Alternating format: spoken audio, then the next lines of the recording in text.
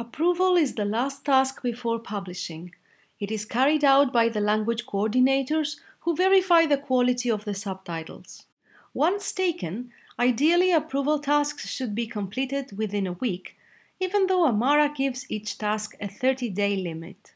Leaving approval tasks in the dashboard for longer periods of time can demotivate the volunteers and even potentially lead them to abandon the project. Here are a few easy steps for performing approvals quickly and efficiently. The Amara editor marks reading speed and line and subtitle length issues with a red exclamation mark. By using your browser's search function, you can easily locate all exclamation marks and swiftly decide if you should send the task back with notes on how to correct these issues or correct them yourself if there are very few of them.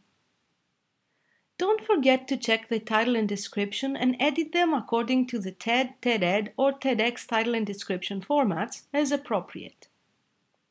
Next, watch the talk with the subtitles on to see whether the synchronization of the subtitles is correct. In the meantime, you can scan the subtitles for accuracy, grammar, spelling, and punctuation.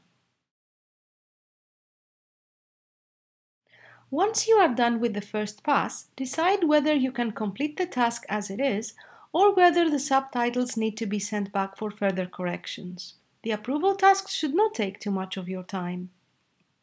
For example, the approval of a standard 18-minute TED Talk should not take more than 30 minutes to complete. If more time is required, you should consider returning the task to the reviewer with instructions on how to improve the subtitles. Before sending the subtitles back, it's a good idea to make the necessary changes, at least in the first minute or two, to give the reviewer an example of what you mean. In your comments, you can include links to guidelines and tutorials, examples of mistakes, language resources, tips and tricks, and anything that you feel will help the volunteer improve.